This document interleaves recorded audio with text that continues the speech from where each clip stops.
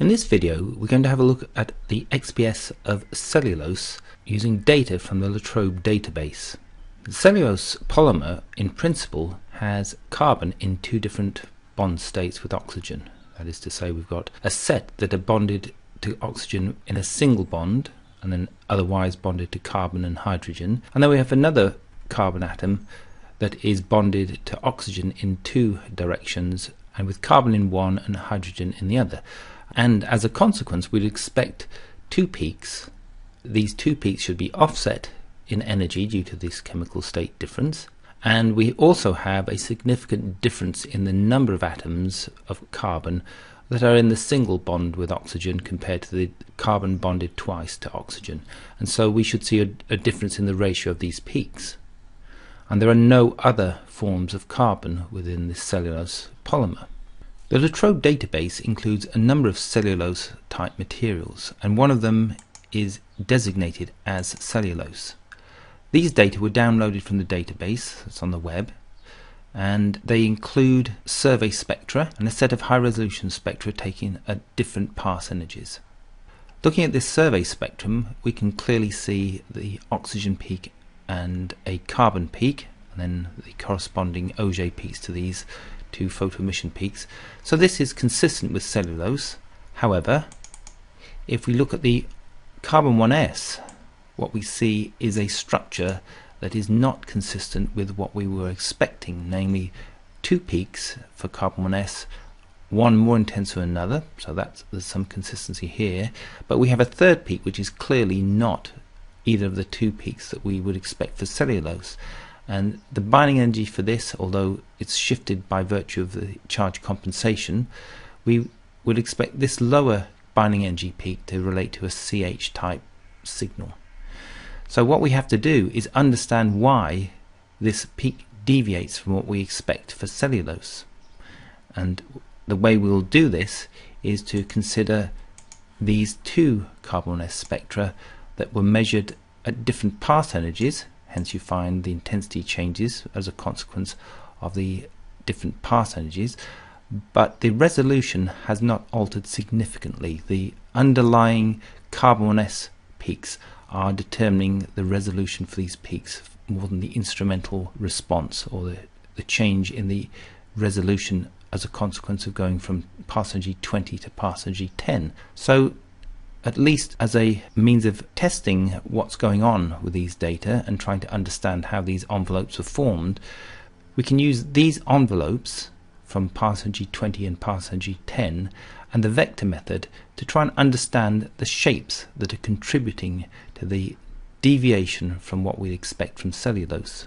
The options for working out difference between spectra are on the calculator property page of this spectrum processing dialog window, and the button labeled different spectra applies to two spectra overlaid in the active tile, and it will create a new data file containing a sequence of spectra that are calculated from these two spectra, representing an evolution from the red spectrum to the blue spectrum. And the objective is to find within that data set spectral forms that we can identify with cellulose, and hopefully another spectral form that will show us the difference between cellulose and what we see in these two spectra. Before calculating the different spectra, the first thing we need to do is to make sure these peaks are aligned as best we can, and we'll use the calibration property page to achieve this. So what I'll do is I will normalize these data and then shift one relative to the other, so that I see this carbon peak here that I think is related to the CH type intensities, so these align. And I can do this by holding the control key down, and when I hold the control key down and I can slide the mouse, then you can see that an image of the red spectrum then slides, so I can then by eye choose an adjustment, and the adjustment in terms of offset is a rather small one. The values are calculated from the cursor actions And when I say yes, they're updated here on the energy calibration measured and true values.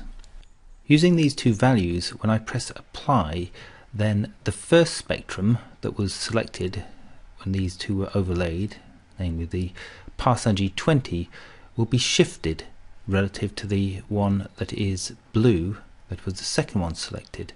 So I press apply and we end up with a new slight adjustment to these data, and we'll preserve these by copying both of these VAMAS blocks in the process data form to a new VAMAS file. So now I have calibrated data, and these are two spectra aligned so that I can now use the options on the calculator property page to create different spectra. So a new file is created and a list of different spectra are now available to look at the differences between the two spectra that were overlaid in the active tile before pressing the difference spectra button. The idea is that these different spectra provide different perspectives of these data, and if we search through this list we can see how this peak here is diminishing as I slide down this list. We're ending up with a VAMAS block that contains a different spectrum that is starting to show 2 peaks rather than 3, and it's a question of deciding how much of these data we can eliminate one from the other. This peak here is not quite disappearing, but nevertheless that's a new shape that is consistent with having 2 peaks corresponding to a single bond with oxygen for the carbon and a pair of oxygen peaks bonded to the carbon with this offset here. So let's save that one. So I've got a new VAMAS block, which if I display I can then step across with the arrow button, and then that leaves me with a position within the list that corresponds to something that I feel more comfortable is relating to the cellulose. And so if we carry on going, we should find that we see different spectra. That this is a characteristic different spectra where you've got a negative going peak that is non-physical. But if we carry on down this list,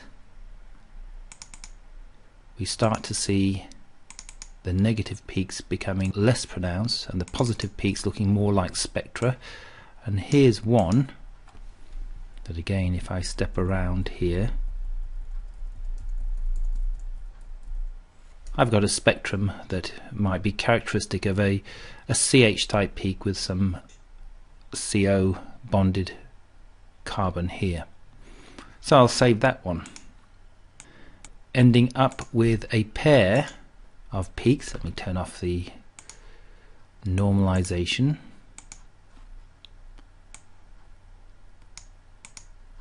Where one spectrum corresponds to a C1s spectrum where we have predominantly 2 peaks, and there's a peak here, but even Beamson and Briggs polymer database indicated there was some form of contamination of the cellulose signal. So that's not a significant problem for identifying this as cellulose. And then we have another form that represents a combination of a CH type peak. There's obviously some other oxygen bonded peaks here, and maybe another one. So maybe there are 4 peaks beneath here. So let's now see how these relate to the original data. So I'll copy these back to this file. These were both selected, so I can copy these to the file where I had the process form of these carbon 1s data that had been shifted.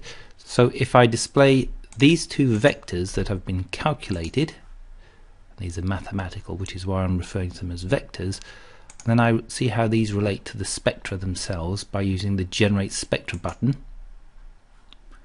and overlay a row of these. So you can see here, this is the pass energy 20 and how this relates to the data that we saw. So this is the red spectrum is being constructed from these 2 shapes that I calculated, and for the pass energy 10 You can see there's a lot more of this CH involved. So we could now interpret these in terms of carbon peaks and components.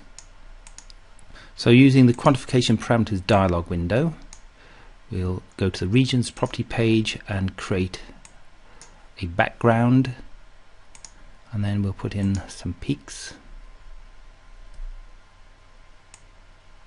make an adjustment to the width,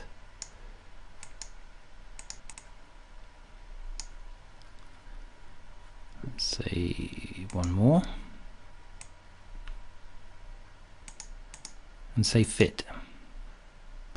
So we end up with a peak model that looks like we've got some kind of contamination that represents various forms of carbon bonded to oxygen, and various permutations of that.